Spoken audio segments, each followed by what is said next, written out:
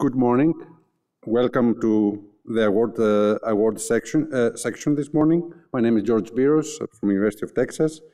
We're going to have 3 awards for Best Paper, Early Career, and Career Awards. I would like to thank SIAM and the activity group for organizing this event. I also thank the committees that selected the papers and the people that nominated the paper. In that, I would like also to remark that I would like to invite you to nominate your colleagues and papers for the upcoming Parallel Processing 22 paper. The nominations should be in by mid-2021 in order to be considered, or a little bit earlier. So please do nominate. We have exceptional researchers at all levels and work, and we need to recognize it. The first award will be on the Best Paper Prize, awarded every 2 years to the authors of the most outstanding paper as determined by the committee in the field of parallel scientific and engineering computing, published within the 4 calendar years preceding the award year. It is my pleasure to announce that this year's award will be to Phil Van Zee, Robert van der Geijn, and several members of the Science of High Performance Computing Group at Odin and Computer Science departments at the University of Texas of Austin. The collaborators include also Zingman Glau and Lee Kilo that are sitting here. Please come join me in the podium. And several collaborators from University of Madrid, Intel, Cray, Chinese Academy of Science, and IBM. This is an exemplar paper that integrates theory, algorithms, software engineering, performance analysis, both theoretical and experimental, for the BLIS library for linear algebra. This library has been adopted by AMD and numerous research groups across the globe. It is the culmination of decades of work by our community and, of course, Robert's group. So please join me in welcoming and congratulating Robert and his group.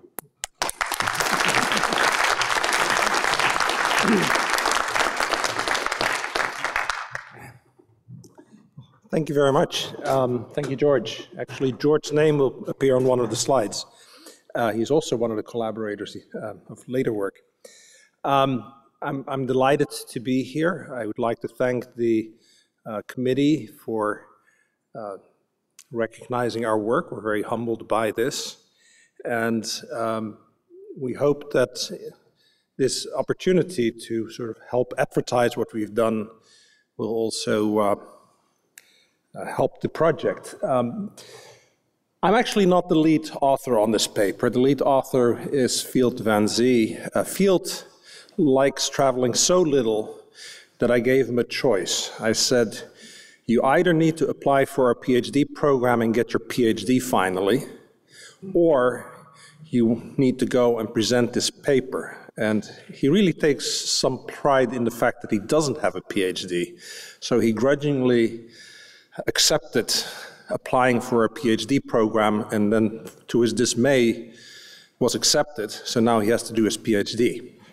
The good news is we're going to streamline this for him. He can go straight to candidacy, so this won't be quite as painful for him as it is for some other people. But the BLIS, which underlies all of this work, really is his brainchild. Now, there are an awful lot of co-authors, so I think it would be good to go through them. And this is just, make sure that your picture on LinkedIn is a good one, because you never know who grabs and puts it up there. So the lead is Field Van Zee, who has been working with us for well over a decade. And Tyler Smith at the time was a postdoc, then went and he was a graduate student in our group, went to ETH Zurich, and now went into industry. So all of these people have kind of moved through over time. Brian Marker was a graduate student and then postdoc with us and is now with Indeed. Zeimeng Lo was up here on the podium with us. He's now at CMU. Fran is with the University Complutense de Madrid, and he did a lot of the work on the ARM architecture for us. Misha Smelyansky was at Intel, is now at Facebook. Zhen Yi, who's one of the primary developers of OpenBLAS. was with the Chinese Academy of Sciences, visited us, and then went off and started a company. Mike Kistler at IBM, Vernon Austell with IBM. For some reason, IBM took a lot of people. I'm not sure what that says. John Gollins is a former student of mine, who's now with IBM. Then Lee Killow was here on the podium. And how did this get to be that we needed a very large podium had everybody shown up? So the BLIS is a framework for rapidly instantiating BLIS-like functionality. So, BLAS-like functionality. The BLAS we've all used or abused over time. And obviously being able to rapidly instantiating that in an open source library that achieves very high performance is important to the community. So when Field put BLIS together, he actually takes a very scientific approach to this. He put it together, and then the experiment was, let's get a whole bunch of friends out there to try it out and see how easy it is to port it to different architectures. And that's what this paper is all about. It's all about, now that we have made it, will they come? And to demonstrate that indeed it was highly, highly portable, we got a whole bunch of people involved, and the product of that was this paper that demonstrated that indeed it was highly, highly portable among more traditional CPUs. So that's where the co-authors came from. Now, there are other acknowledgements because there are actually people within our group who at the time contributed and also since have contributed. There are also people who really should have been co-author on this paper, like Jeff Hammond. Where are you, Jeff? For some reason, he fell off the edge. Sorry, Jeff. We've received a lot of funding from NSF over the years, and then here I'm putting up the companies that have supported BLIS in particular over the years. So let's start with a little bit of background. Obviously, this audience knows the BLAS very well, but it's still good to just kind of review. This is what it's all about. I sometimes joke that people are going to think that my career was about looking at 3 loops and an inner statement. And it turns out that it's remarkably tricky to get really good performance. In particular, if you go and you take those triple nested loops and you just kind of throw the compiler at it, you get performance. And if you then graph it, you may think you did just fine. But if you then compare it to a high-performance implementation, or rather, if you first compare it to the peak of the processor, you find out that the compilers aren't quite what they should be. And by the way, I should mention, we're using the GCC compiler. This graph would not have been nearly as dramatic had we used Intel's compiler, obviously. And then if you go and you call high-performance implementation, then all of a sudden you realize, wait, the peak can actually be almost attained, and therefore there must be some magic happening underneath. Now, to avoid having everybody optimize everything on every platform, there is this long tradition in our community to cast computation in terms of the level 1, level 2, and level 3 BLAS. And the level 1 BLAS, go back all the way to the 1970s. And then when cache-based architectures came along, the level 3 BLAS and casting computation in terms of matrix multiply became extremely important. And over time, this interface has become the building block how that we use to build our software. And because everybody does, we've been able to put great pressure on the vendors to highly optimize these. And indeed, over time, the various vendors had their black box implementations of this. Cray had its CSML library, IBM ESSL, Intel MKL. AMD used to have ACML, but they actually have switched to using our BLIS library now. And on the right is a picture of the kind of performance that you get when you hand optimize. So what do we have here? We have Cholesky factorization on, I think it was on 4 cores, where along the x-axis we have the size of the matrix, along the y-axis is the rate at which we compute the gigaflops. Higher is better. And if you, in the Goto BLIS, call Kazushige Goto's hand-optimized Koleski factorization, you get that top black line. And if you cast the computation in terms of the BLIS, then you can get almost to the same performance. And usually we're willing to live with that little degradation for the sake of portability. So this is all really important to portability. Now, there have been open source efforts. It was recognized that it was extremely important to be able to have software that was freely available, but also that we could open up to look inside to see what's going on. And a key insight was what I think Charlie Van Loon dubbed the poor man's BLIS. I still remember the first time he gave a talk on this. And the idea was simply, look, if we can get people to optimize only matrix-matrix multiply, then we can optimize the other level 3 BLIS, and therefore, somewhat cheaply, we can actually attain almost the same performance as if you hand-coded everything, right? And that was a really important insight that then was incorporated in various projects.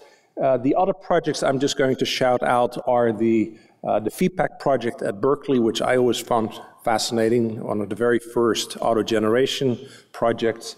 And then Atlas obviously was very influential throughout, well, since its inception around 1998, because it gave people really the first widely portable open source library. And the interesting thing here is that the poor man's BLIS paper was actually published in 1998, as were some of these other papers. But if you go back, the ideas were actually first published in technical reports very early on in the late 1980s and early 1990s. So somehow it seems like these kind of papers sometimes take a long time to actually appear in print.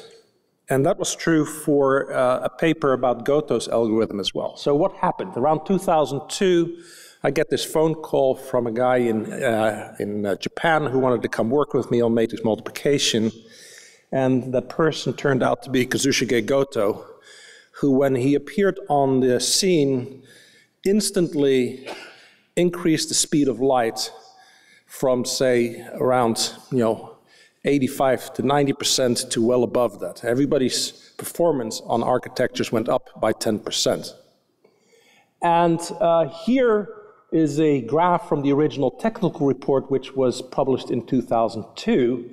And there he outperformed MKL substantially, which those of you who have sort of dabbled in this area know is extremely hard to do. The paper itself was delayed by about 6 years from becoming in print. And by then, MKL had caught up. So maybe they delayed things. Actually, that's not at all what happened. What they did is they licensed Goto BLIS, and then all of a sudden they actually matched and slightly exceeded the Goto BLIS. But this was a really, really important insight, and what he brought to the table we'll talk about in a moment, because that's a very important ingredient of what makes BLIS tick as well. So let's move on to our open source solution that underlies the paper that received the prize. So BLIS is an attempt to really create truly an open source code in the sense that people can actually look inside, see what's going on, understand what's going on, extend what's going on.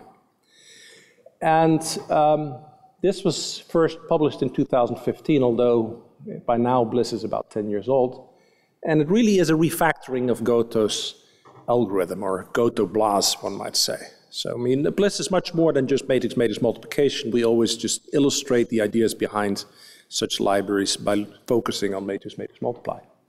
So, what Field did was he really looked at what Goto did, understood what was going on, and then made it so that what needed to be ported to different architectures came down to the absolute minimal little kernel underneath.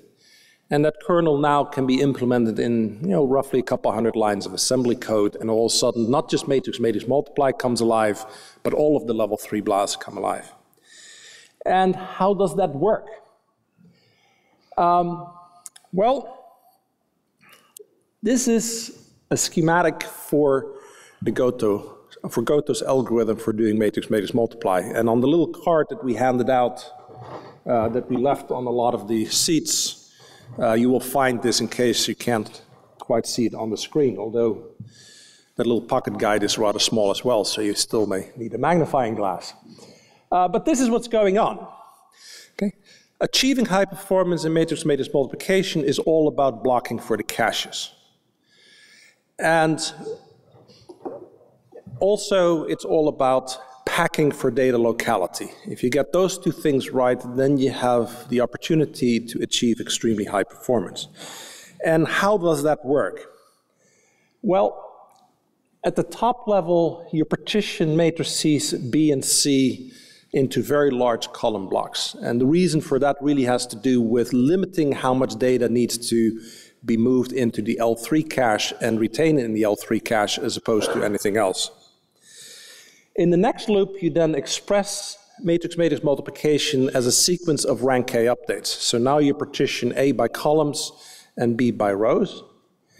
And at this point, things start happening.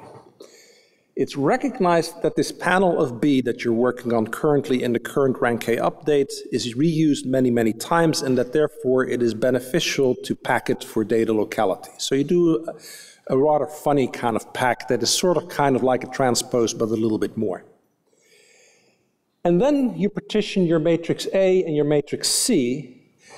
And I should say that that purple, the packed buffer of B, these days generally tends to be kept in the L3 cache.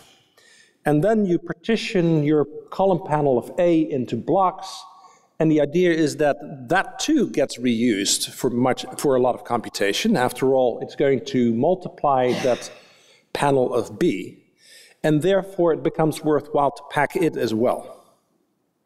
Okay? So now you have a block of A, which is sized to exist in the L2 cache, a panel of B that's sized to exist in the L3 cache, and then you move on and you partition some more, and you look at every block times little sliver of B, and finally it comes down to bringing in a small microtile, is what we call it, into registers of C, and then performing like a block outer product with little slivers from A and B, where in performing that block outer product, you really orchestrate that as a sequence of rank 1 updates.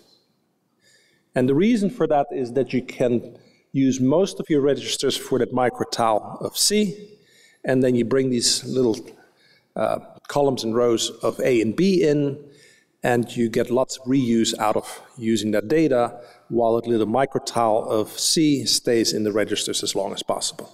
And that's all there's to it. Now, what's special about what Field did is that he made it so that only that microkernel at the bottom needs to be highly optimized and typically assembly coded. Everything else can be coded in C, including the packing routines. And as a result, taking this to new architectures requires someone to only understand how to implement that microkernel and then do it. Okay? And that's where this paper came in. Okay? Field had created this infrastructure, and now we needed some victims to go and write us microkernels. So we reached out to our friends out there and various other people who we could convince to do this. And between all of our collaborators and the people at UT itself, this was then very quickly ported to various Intel, AMD, IBM, ARM, Sun, and TI architectures. The TI DSP processor is perhaps the most interesting because it's a slight deviation from a traditional CPU.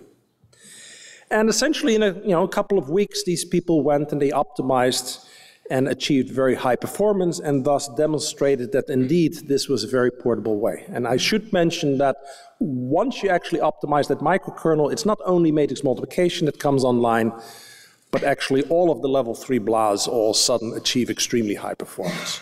So now, how is this different from what Kazushige did in the Goto BLAS? Now, realize Goto has gone on. He first came here to work for Microsoft, and then he went on to Intel and is now with the MKL group. So who knows what Kazushige does now? But what he did back then, and what is still supported within the open BLAS, is an infrastructure where the microkernel plus the 2 loops around it are all assembly coded. And what that means is that you need many of those kernels, because as you try to implement regular matrix-matrix multiply versus triangular matrix-matrix multiply versus other ones, there's actually magic that must happen within that kernel itself, and therefore must happen within assembly code.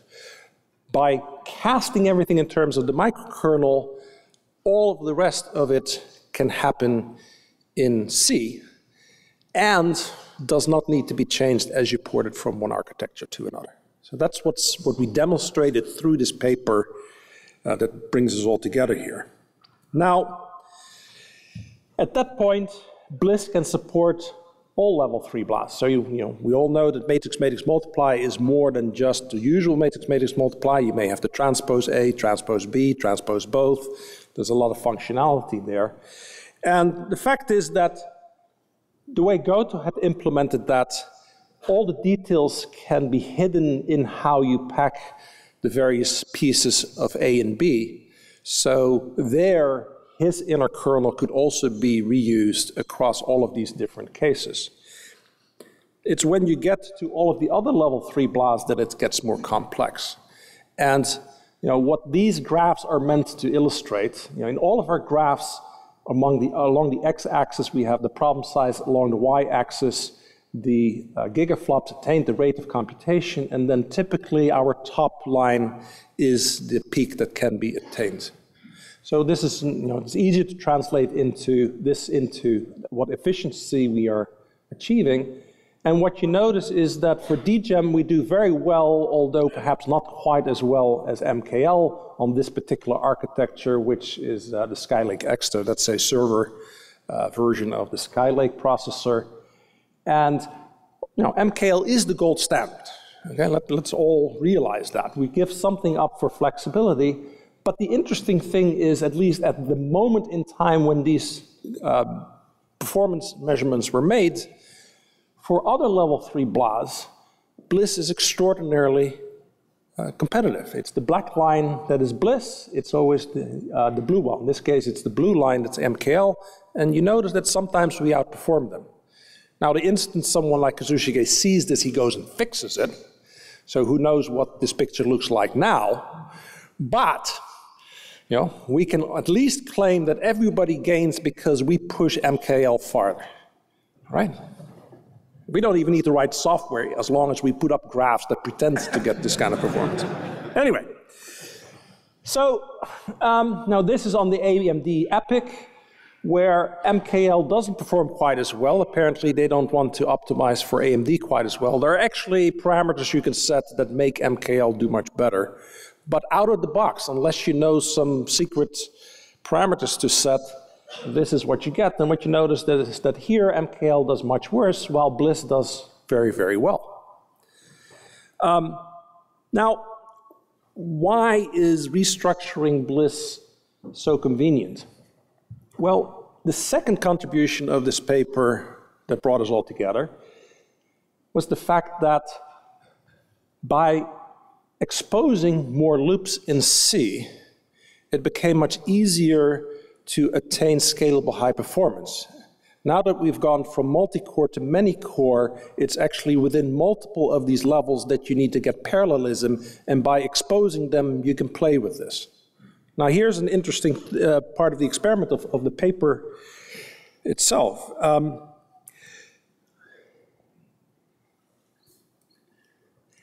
Here's a picture of very early performance on the Xeon Phi. Okay, this was a processor that required 240 threads to attain high performance. At the time that we started looking at the Xeon Phi with our friends at Intel, BLIS had not yet been parallelized. We only had single-core BLIS. Okay? With help from some friends, we sprinkled in some OpenMP directives, obviously tuned the microkernel, and in 3 weeks, we went from single-core BLIS only to 240-thread parallelism, attaining 80% of peak, matching what MKL at that time was getting. MKL has improved a little bit since. But again, this is a demonstration of the power of abstraction and exposing as much parallelism as possible within the framework. There are all kinds of other benefits that come from this, and I can't go into these very deeply, but one of Field's innovations is how to cast complex matrix multiplication in terms of real matrix multiplication without separating the matrices. What he does is he very cleverly packs it in such a way that the packed buffers are such that the net result is the same as if you did a complex matrix multiplication. And that's all enabled by exposing it this way because it exposes the packing conveniently, and then you can pull this trick, which then again benefits all level 3 BLAS. Another thing of exposing this structure very carefully is that you can analyze what block sizes to pick. Okay, this is one of the contributions that Zemeng has made since this paper was published. And so there's no auto-tuning necessary. You analyze, you understand. There's a science behind how to pick the blocks. You analyze it, you use it. You may have to fine-tune a little bit by hand, and you get extremely high performance. And understanding is important. It also allows us to go beyond the BLAS. Okay, the BLAS have been around for a long time. They have served us very well. But there's so much more that we've learned since those interfaces were standardized. For example, we can have alternative interfaces. BLIS supports the traditional Fortran interface and then the CBLAS interface. But it was recognized that that was a little bit limiting. And the way in which it might be limiting, I'll illustrate in a second. So we have something that Field calls the BLIS types API, which is, sort of kind of looks like the traditional API, but it exposes a couple of extra parameters. In particular, it allows you to have arbitrary row and column stride in your data. And the real interface that we believe everybody should be using is the BLIS object-based API. But more importantly yet, we're not trying to impose any API on you. You can go define your own API on top of the BLIS framework and have whatever API you think is right. So we don't want to constrain you at all. Let's focus a little bit on this row and column stride. So here we have a matrix, and we all know that you can store this as a column major, well, with column major storage. And then some people might say, yeah, but maybe we want to do this with row major storage. And then you make the observation that, well, if the matrices appear as slices, say, within a tensor, then you may have a row stride and a column stride. And that's obviously the most general. Now imagine the headache of having to accommodate all of that in assembly code, all of these different cases. However, since we're packing anyway, we can kind of gather these pieces together and off you go. You pay a little bit of a performance penalty, but the fact is a lot of people right now do that packing themselves before they even call the BLAS, so at least we shortcut all of that. Here's another thing that we have been able to do. Think of how complex it is to say, well, you should be able to have one precision for A, another precision for B, a third precision for C, and do your computation in a fourth precision. And then do that for all possible combinations for every possible BLAS operation that's out there. Okay? This is millions of possibilities, of combinations that you have to support. So what would you do? Well, you say, well, which ones are important? Well, then you have to analyze which one is important. It turns out that by cleverly packing at just the right moment, we can accommodate all of that at almost no performance penalty and manage all of that complexity within the BLIS framework. So you can have complex and real mixed in your parameters, and you can have different precisions. And the obvious question then becomes, can we do half precision? Can we do extended precision? And field is working on that right now, instead of giving this talk. So soon we'll have mixed precision even with data types that maybe haven't even been invented yet. Now, it's not just within the BLIS framework that innovation is happening. It's actually also that people have studied what we do within the BLIS framework and have extended beyond that. Let me give a couple of examples of that, because it really goes to how this paper has had influence after it was published. So a collaborator of ours, Devin Matthews, works in computational chemistry. He wants to do tensor contractions. What do people do who do tensor contractions? They recognize that a tensor, if you unfold it in just the right way, then the tensor contraction just becomes a matrix-matrix multiply. So they do that unfolding, they call the level 3 BLIS operations, and then they put it back to where it should be. This complicates their code, it complicates their interfaces, it complicates everything.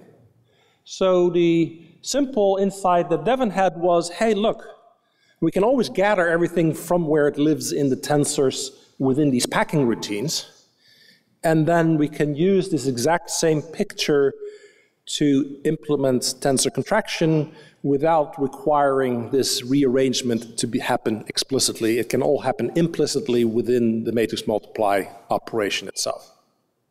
Okay. There are operations in machine learning like the k-nearest neighbor problem, which actually, this is a paper that George co-authored with some students of mine and his own students. And the idea there is often you do a matrix-matrix multiplication which generates a very large intermediate matrix, and then you massage that data, for example, by doing a sort in the case of the k-nearest neighbor problem. And there are two problems. You end up with a very large intermediate problem, and you end up with the problem that you have to go back and forth to memory multiple times. If you recognize that you can simply incorporate the operations that are the post-process after the matrix-matrix multiply into this infrastructure itself, then you avoid those headaches, and you achieve much better performance. Now, this is a lot of graphs. The important thing is blue is what George and his colleagues did, and red is if you do it the straightforward way in which people would do it, otherwise leveraging the BLIS. And this was a paper in Supercomputing 15. Here's another interesting one. Strasson's algorithm. Wouldn't it be nice if we could make matrix multiply faster by using Strasson's algorithm? Well, everybody thinks that only works for really large matrices. And we need these intermediate matrices because you end up having to take linear combinations of blocks of the matrices of A. We have to have new interfaces because you have to have workspace for that intermediate stuff. Well, it turns out that all of these different operations can be cast in a BLIS-like operation that combines the taking of the linear combination with a matrix-matrix multiply. And when you do that, you can then guess what you could do about that. You can incorporate the adding of the matrices into packing, right? Come on, shout it out. All right? So, as a result, you can actually do 1 or 2 levels of Strassen and achieve, in effect, better than theoretical peak if you cheat and use the old operation count. And you can already attain an improved performance for very small matrices.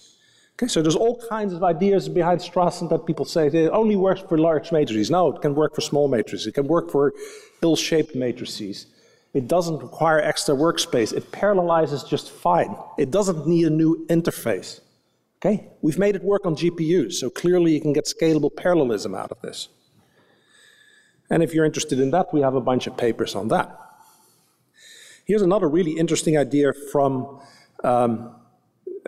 colleagues of ours in Spain, which has to do with, sometimes you want to fire up BLIS for one part of the computation in tandem with doing it on another part of the computation, but then if one finishes, you lose out on all the threads that are happening there. Well, if you had a mechanism by which you can simply take the threads as soon as they become available and then reassign them to the BLIS operation that's still in progress, then you can balance things out much more easily. And it turns out by exposing these layers, you can do that and get some benefit out of that. Turns out that Goto's algorithm has its limits. If the balance between the bandwidth and the performance of floating point operations gets really bad, you have to go to new algorithms. And you can take the BLIS framework and you can massage it and attain that. So what's the common theme here in a way? Part of the common theme is that we've exposed all of these different layers and therefore we can do so much more. Okay? But the other one is we like to share that with the world. Okay? It's of course tempting to say we'll keep it to ourselves and everybody will be so impressed. And I should stand up here and say, you have no idea how difficult this is. And instead I stand here and I say, you have no idea how simple this is. Okay? How simple is it? Well, we created a massive open online course so that everybody can learn what happens underneath. So we have a 4-week massive open online course, details of which are on the back of this, this handout that's floating around. By the way, we have a huge stack of these, so if you want the whole stack, take it with you. But we have a 4-week course that focuses just on the insights that you can get from carefully implementing matrix-matrix multiplication that takes the learner from that triple nested loop that gets almost no performance and essentially allows them to match the performance of the matrix-matrix multiply in BLIS. Okay? And this is a great onboarding resource where you can say, there's this undergraduate who wants to start working in our group. I want them to understand high performance, so let's give them this experience and tell them to do it before they even get here because it's an online course, it's free. And hopefully then you have, a more productive undergraduate or graduate or postdoc when they arrive. Now, we actually have 4 massive open online courses, each of which exposes a little bit of high performance to the learner. So we have a full semester undergraduate course called Linear Algebra Foundations to Frontiers, which is running now for the 10th time on edX. We have a course that I actually think is the most important one of all, Programming for Correctness, that shows the mathematics of deriving programs to be correct so that you have no bugs. Okay, and that, to me, that 6-week course, every software scientist should take. We have our Programming for High Performance that I just talked about, and then right now we're rolling out a new graduate level linear algebra course. That's sort of a traditional numerical linear algebra course that's a full semester course as well, also on edX. It's also part of our online masters at UT. And all of these can be taken for free by auditors and for a nominal fee for those who actually want a certificate. So to conclude, I'm never good at conclusions. Let's celebrate the traditional BLIS. They've served us well. Okay? Nonetheless, it's time to go beyond in multiple ways. One way in which to go beyond is to say, let's open up the interface so that we can go inside. For example, so that we can fuse operations together so that the interface doesn't become a roadblock to high performance. Another way is, as a community, we can define new operations and quickly implement prototype implementations that achieve high performance with this infrastructure. It really pays to understand what's underneath, okay? You can really make huge new contributions by just understanding the interaction between architectures and algorithms. And then, what is BLIS? Well, BLIS is this rapid this framework for rapid instantiation of functionality, but it's also an alternative interface. It has extended BLIS-like functionality. And what we really like about it is that it's a laboratory for innovation. And here, it's not just a laboratory for innovation in its instantiation in software, but it's also a laboratory for innovation in having exposed what the techniques are so that people can go and quickly put their own implementations together because they want to do something slightly differently. All right, thank you for your attention.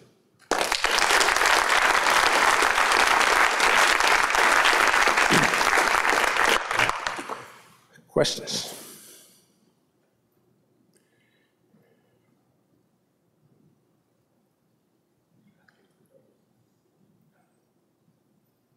Tammy. Can you help us out with sparse computations? Well, I would say yes, because George Buurs's group has worked on sparsifying dense matrix operations. And in doing so, he has incorporated these ideas into those methodologies. And therefore, by exposing the techniques, we indirectly have done just that. But more directly, in terms of will we come out with sparse BLAS, highly unlikely. We have too many other things on the plate. Sorry. That was very interesting. Thanks for the talk. In the future work of the paper, you guys mentioned GPU. Is there anything happening on that, or can you tell us about that? So the big things that are happening are new innovations for small matrices where you can't afford to pack. And most importantly, it has to do with this mixed precision.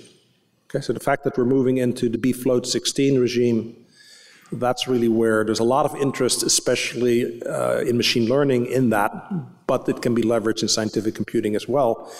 And the interesting thing is we're now funded by Facebook and Oracle, and we receive no funding from any companies interested in scientific computing. And that kind of tells you all where this is all moving. Yeah, so.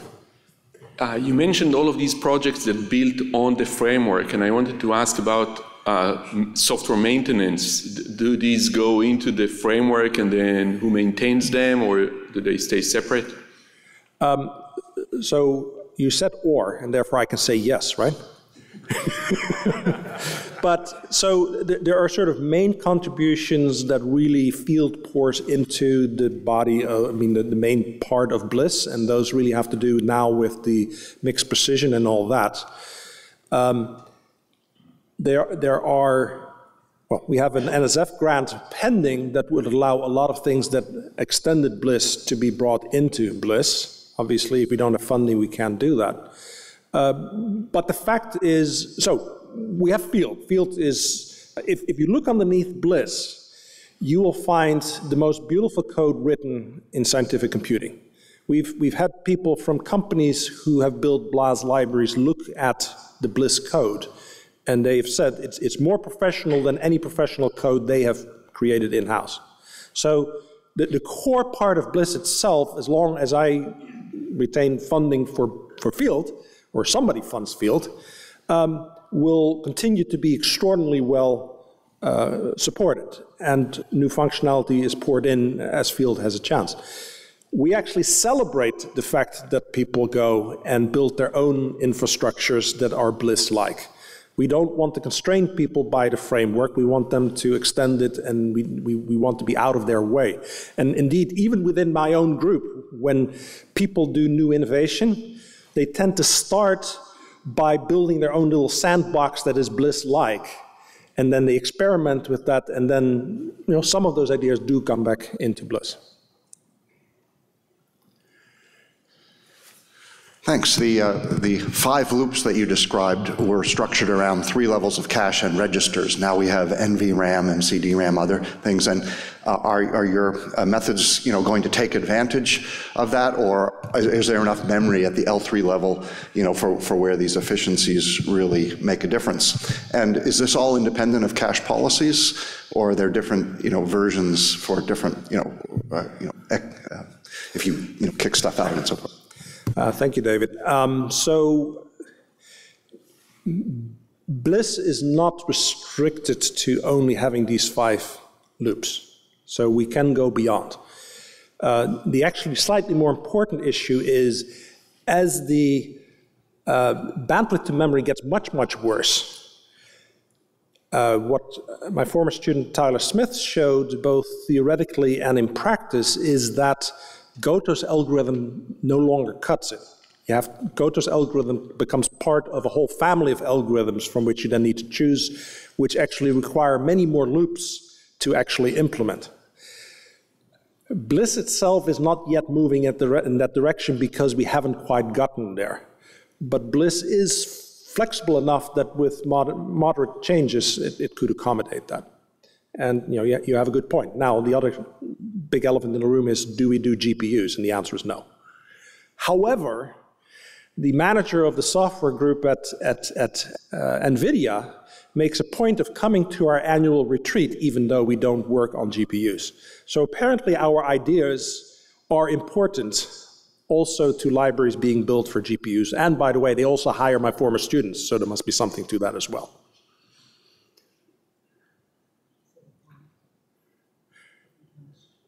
Yeah, the different caches really are addressed by the multiple loops, right? And things get complicated, and every once in a while, field does have to sort of tear things apart and put it back together again, because we don't want to be constrained by what we have done either. Yeah, there's still a lot of work to be done. And that's why it's important to expose the ideas, okay? It's not just about the implementation.